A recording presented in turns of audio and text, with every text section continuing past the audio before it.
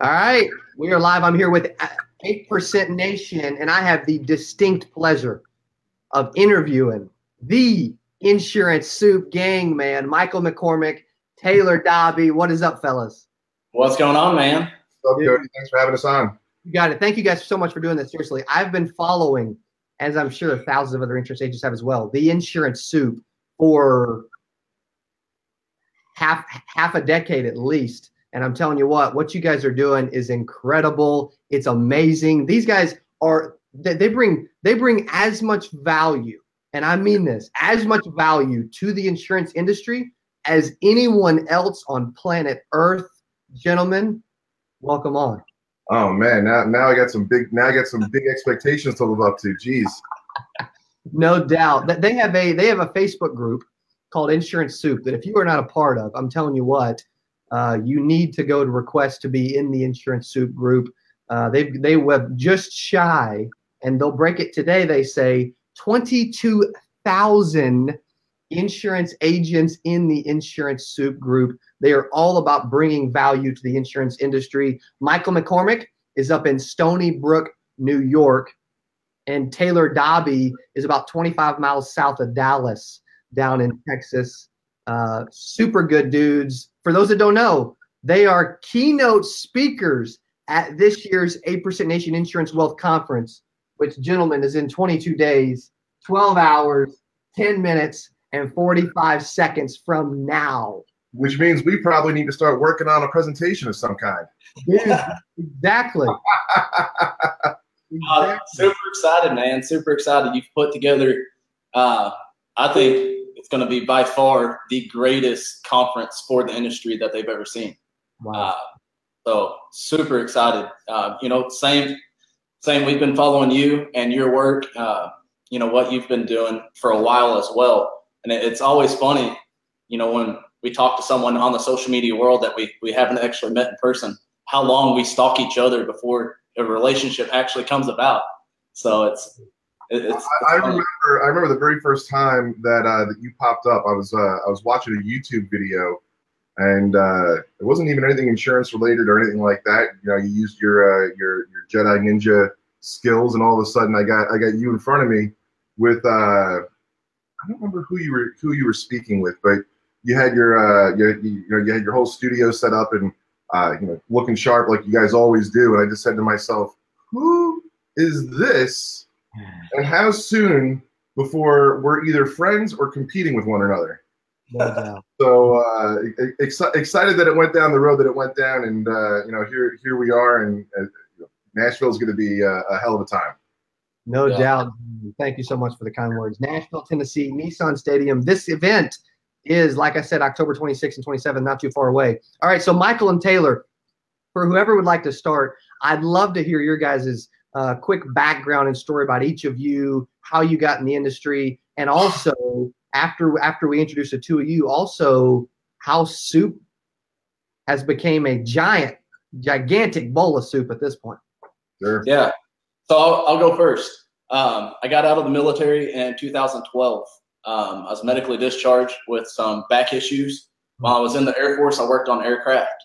So I got out, started working on corporate jets in North Dallas, worked on Mark Cuban's, Ross Perot Jr., a lot of the very successful men in Dallas, got to work on their toys. I got to a point to where I physically couldn't get out of bed anymore. And my wife was at the time taking over her uncle's farmer's agency.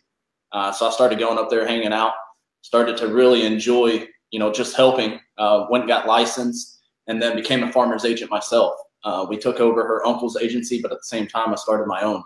His agency was up and running for 35 years. So it really threw me right into the middle of it, not only on the sales, but the servicing side as well. A lot of agents, when they come into the industry, that servicing kind of slowly starts to pick up as they grow their book. I was thrown right into the middle of it. With the agency being, an older agency, things were still done an older way.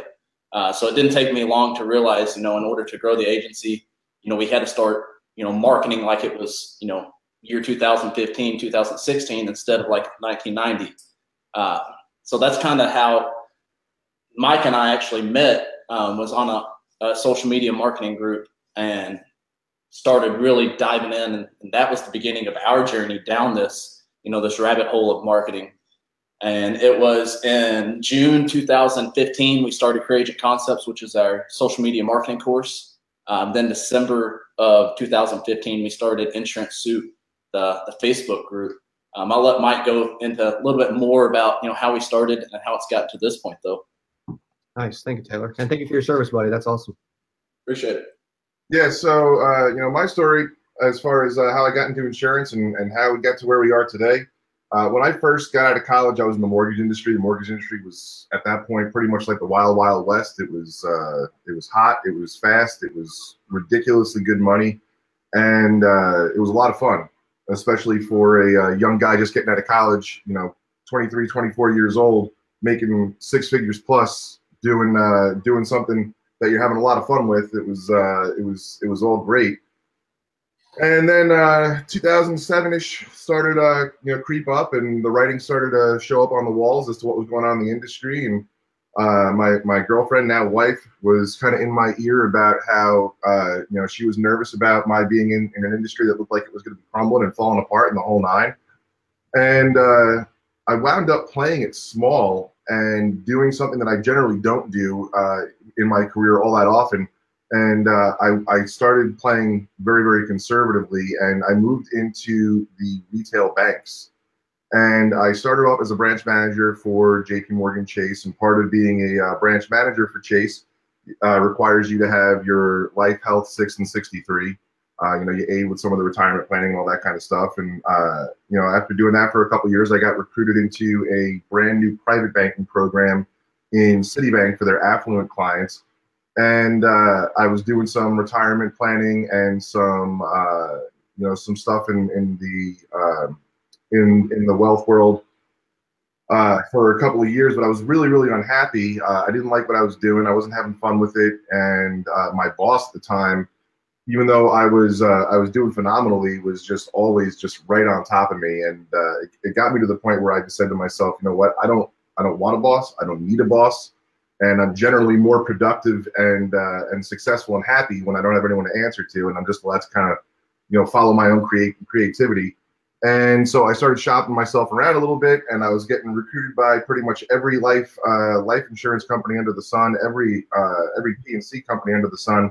But most of them were looking to bring me on as a soldier, and I've always kind of viewed myself as a general. I wasn't looking to get into the trenches. If I was going to do something of substance within the industry, it was going to be at an ownership level. And finally, I got a knock on the door, not literally, but my email from State Farm, and I went down that path. And after presenting my business plan a number of times, I finally got the agency. I opened up scratch here on the island, and part of my business plan was to pretty much make it rain homeowners insurance, because I've got an army of loan officers behind my back from my previous life when I was in mortgages. And long story short, they loved my business plan. But then on the second day after I opened, I got a phone call from my sales leader letting me know that here on Long Island, the most amount of homes per month a new agent's allowed to write is 4, because they're looking to take a little bit of a break from gaining in market share on the heels of Hurricane Irene, Hurricane Sandy. They took a pretty bad beating. Wow. What's that? Wow. Yeah. So the way I always put it is I felt like I opened up a Dunkin' Donuts, and on the second day after opening up that Dunkin' Donuts, they were like, "Oh, by the way, you can't sell coffee." So I kind of felt like I had my the rug pulled out from under me, if you will, and I stuck with it for 2 years. I put together a little bit over a $2 million book, but the way that State Farm has got things set up, if you are not producing at a high level with life insurance, you're struggling to really maximize your commissions and maximize your bonus. And all the life insurance that I was producing was transactional. I wasn't really putting people in policies that they needed for true protection. I was doing it to offer additional discounts, and not having a book of homeowners, trying to convince people that are 23, 24 years old, living in an apartment or living in their mom's basement, or someone in their 40s that kind of failed to launch, convincing them they need life insurance. I did my numbers, but ultimately what wound up happening is as those people would shop their auto insurance, the life insurance would fall off. And if your life insurance didn't stick on the books for at least 2 years, they began to penalize your production for the year that you're in. And I started losing policies because, quite frankly, the stuff that I was doing was all transactional. It wasn't legitimate needs based. Yeah. So anyway, we butt heads on that, and they weren't thrilled with some of the marketing that I was doing, and we were butting heads a little bit on that because they like to have a lot of control over things. And ultimately, I just kind of got to a point where I had to say to myself, all right, am I going to continue to struggle to run a business as a business owner like I convinced myself that I am, but State Farm's treating me like I'm not, or do I make a switch? And ultimately, I made a switch. I opened up independent, and within a couple of months of being independent, everything that we were doing on the soup side, the CAC side, and a couple other projects that we had going were booming at such a level where I kind of had to make a decision. And I had to decide, do I want to move into more of a consultancy role in this industry or continue to grind it out as an owner? And I love the marketing side, man. It's so much fun. I love social media. I probably love social media a little bit too much. If you ask my wife, she'll tell you I definitely do, even though she likes the money that we make. And here we are today. So yeah, that's awesome, buddy. Thank you for sharing your story too. That's really cool. Well, I can tell you what, your personality really comes through on social. So it's just hilarious. Just the interaction and the stuff I see now because Facebook friends and following in the group and all that. Y'all do some really cool stuff. Very unique. Like you kind of talked about, you guys naturally just think outside the box. Extremely creative. What's kind of the differences real quick between like what Taylor's great at and what Michael's great at, and why this has been such a great partnership? Well, I can answer that. Mike is the brain behind, a lot of the marketing that we do. A lot of the strategies, he's the wizard behind the scenes. I learn from Mike every time we get on and we put, together a new marketing campaign. I'm taking notes. And that's, we work really well together. One, we keep each other in check.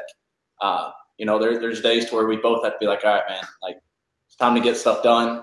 We need to pick up and improve here, here, and here. Like, this is what you need to do. This is what I need to do. But yeah, Mike's I consider the wizard behind the scenes. So. Yeah. And, for everything that I do on the marketing side, Taylor is a complete whiz when it comes to automation and helping on the back end side of the marketing efforts. And quite frankly, the majority of the behind the scenes business stuff that call it administrative stuff that we don't pass along to one of our employees. Taylor spearheads all that kind of stuff, and which is great for me because I'm a bull in the china shop when it comes to anything administrative. So it really works out well. So, but yeah, and to Taylor's point, when you're operating a number of businesses that are all kind of being driven by social media, you are constantly interacting with people, and you're interacting with people in a manner that where people behave in ways where they wouldn't necessarily behave in real life. So we deal with a lot of people that have keyboard muscles, keyboard commandos, that kind of thing. And the one thing that the two of us are both very, very good at is keeping the other one calm when the other one's feeling a little bit heated. So we balance each other out. And I don't want to get all mushy and say he's the yin to my yang or anything like that, but he is my brother from another mother. I love that. I love that. That is so cool. Well, you can tell you guys get along fantastic. I mean, it's like you've known each other literally your entire life. Doesn't sound like you have, but that's been just watching you guys and the things that you do, and giving away a cruise every year for your group. You guys just do some really cool stuff. So it's just super impressive from a marketing guy, more previous sales guy that had to learn marketing. I'm super impressed, and I'm learning from you guys every day. So thank you for everything you do. Thank you. You got it, man. Okay, so what was it about? Because we could all stay on here for hours and hours and it'd be a blast. But I know everybody's got stuff to do. What is it about? What was it about this conference that that wanted you guys to get involved? You know, how'd you hear about it? How'd you notice it? You know, kind of fill us in on what was it about this, because you guys are such a great fit for this. Yeah, one thing that intrigued me is everything that Mike and I do, we try to bring the absolute best to the industry. We don't get behind any program or product or software unless we believe that it's the absolute best. Yeah. And trying to find someone that shares the same passion and mindset that we do is sometimes very hard to do. You know, our industry, I still feel, is 20 years behind. So when we found you and 8% Nation and saw what y'all are putting together, it's forward thinking, and it's thinking way bigger than a lot of people think. And that's what we try to do every single day is, you know, if we aim small, you know, it's easy to hit, but when you aim big, you can still miss it and still achieve much greater, you know, a much greater goal than you originally planned. And sharing that same vision that you do is what really attracted me to it. Thank you, buddy. That's awesome. Yeah, and you know, just to kind of piggyback off that, you know, we're I guess you'd say in the grand scheme of things, we're still relatively new to our role within the industry. You know, just kind of like you are, you know. And one of the things that we've kind of found is we've established ourselves and grown at the pace that we've grown at, and all that kind of stuff. With all the different conferences that are out there, it seems like, and I could be wrong, but you know, normally my gut is what I go with.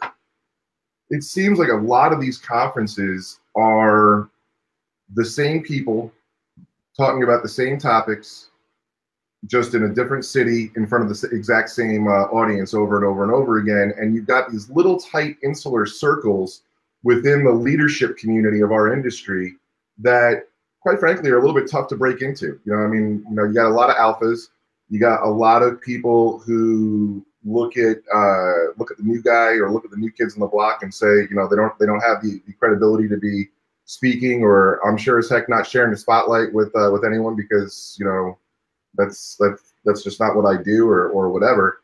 And you know, one of the things that we really liked about what you're putting together here, as opposed to a lot of the different conferences that you can find out there, is that it is truly a different approach, a different angle.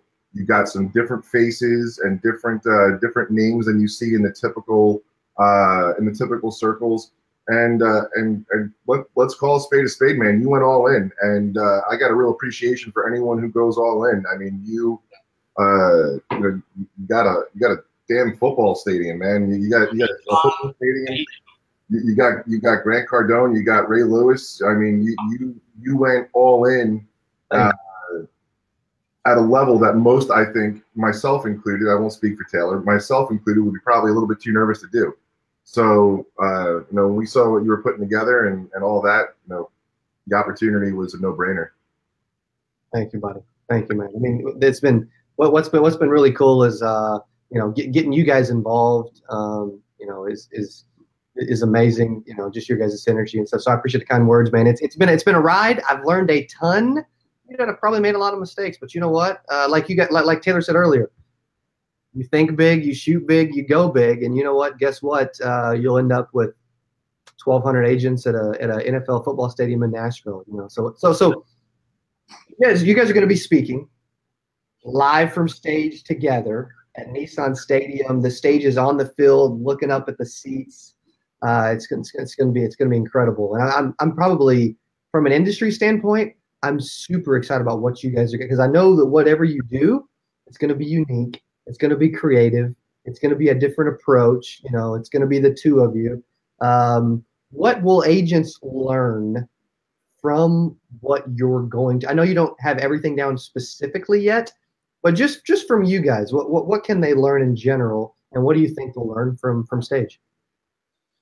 Yeah, and kind of in a nutshell, without going too deep, is, you know, we're gonna teach kind of the blueprint of how we've grown the largest, most pure insurance group in the industry.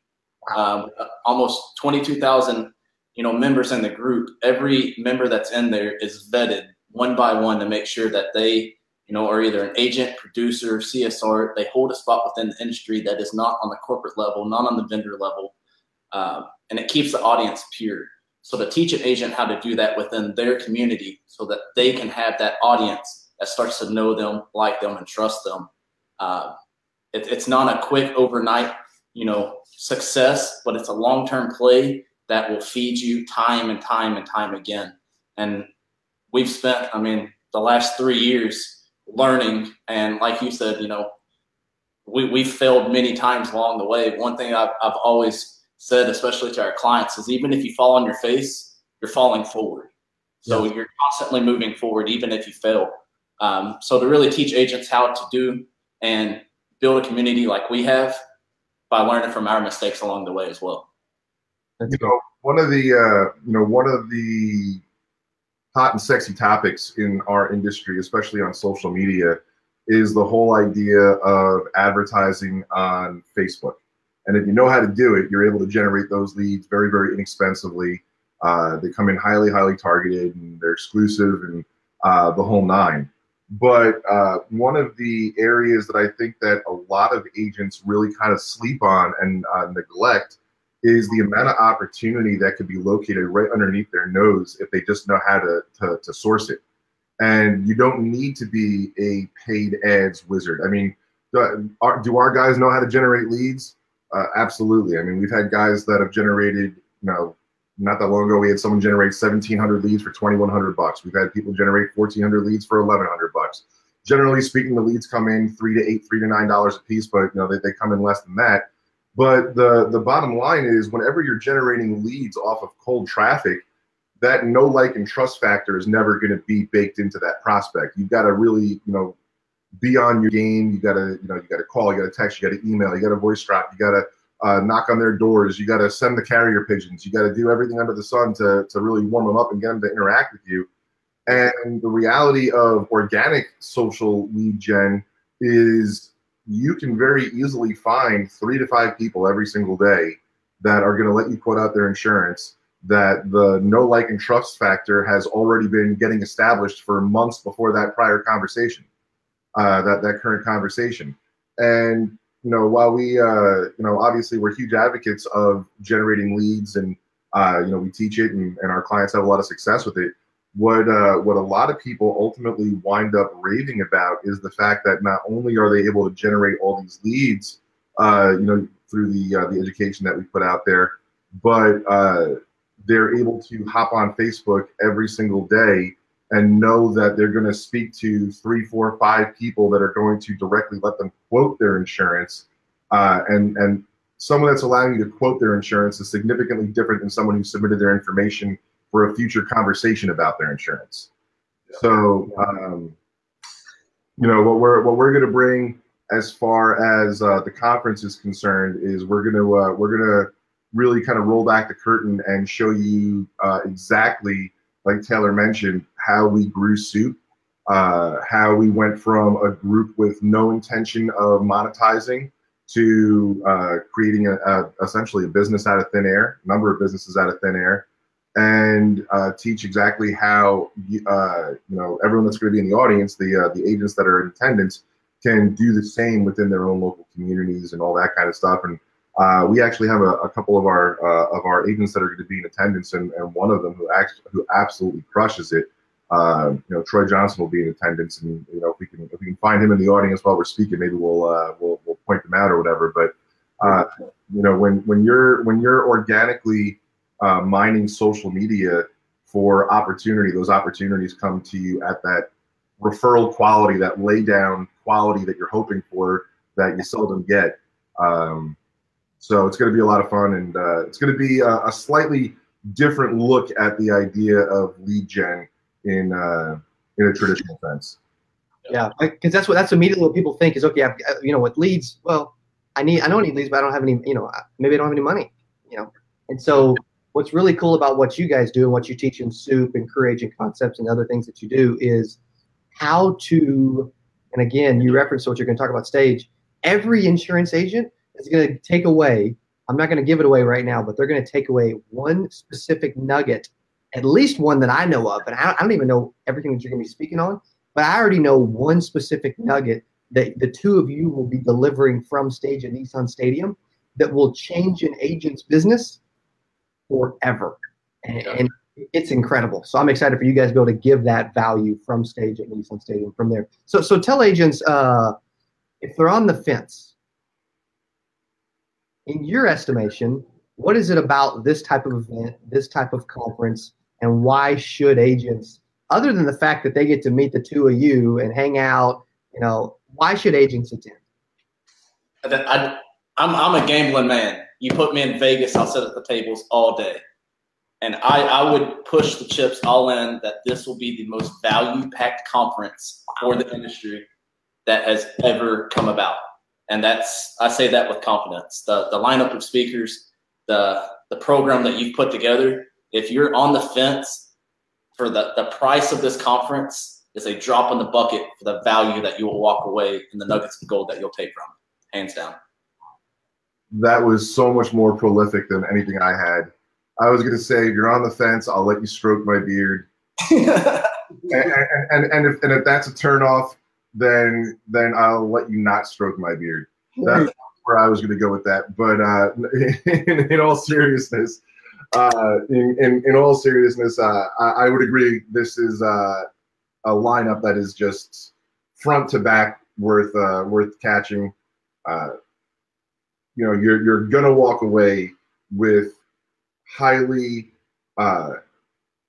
productive and easy to implement strategies, not just from us, but from everyone that's going to be up there on stage.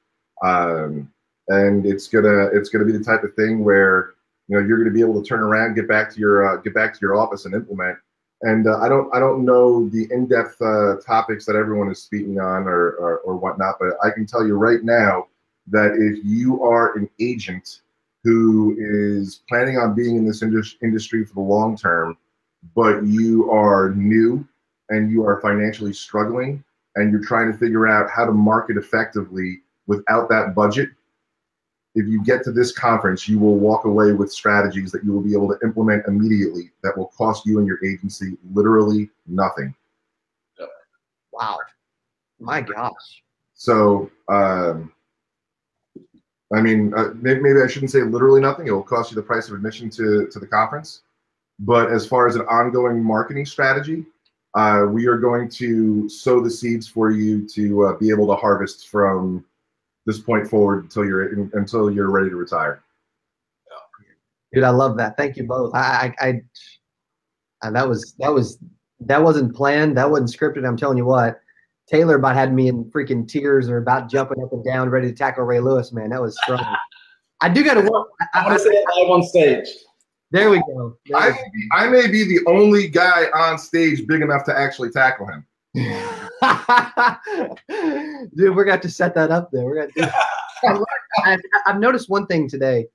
I've at least got to work on my beard, right? One thing, and it's been a curse and a blessing, is Mike and I, since the very beginning, since we were member 1 and member 2 in Insurance Soup, is we've stayed true to who we are. We're real. We don't change. It's pushed a lot of people away, but it's attracted a lot and built a very loyal following. And that's one of the things we're going to talk about is you don't have to try to please everyone. Be yourself, be real, raw, and relevant, and your audience will come to you. So, wow. When you're constantly blowing in the wind and trying to change who you are to satisfy the people that you're talking to or whatever, you're essentially a cone of vanilla ice cream. Everyone's going to like you. No one's going to love you. And very few people are going to go into the store and with 31 flavors and pick you. So that's good. That's good. You heard it here first. Real, raw, and relevant. I love that, dude. And you know what? That's what getting to know you guys over the short amount of time we have. I'm telling you what, there isn't two more honest, transparent, ethical, deep down, actual, genuine, good dudes than these dudes. I mean, I've been so overly impressed. I'm serious. It's been incredible. Appreciate that, man. Yeah, you got it. All right. Any final words, gents, before we wrap this thing up? If you haven't bought your ticket, you got to do so. You got to. Man. Yeah, and if you're on the sidelines and trying to figure out how to put the scratch together to come or whatever, Cody's put together a number of great opportunities. Don't just In our private Facebook group last night, we had one of the gals that really wanted to go, saying that she couldn't find a hotel for less than $289 a night. You know, you've got some deals on your website right now for 8% Nation.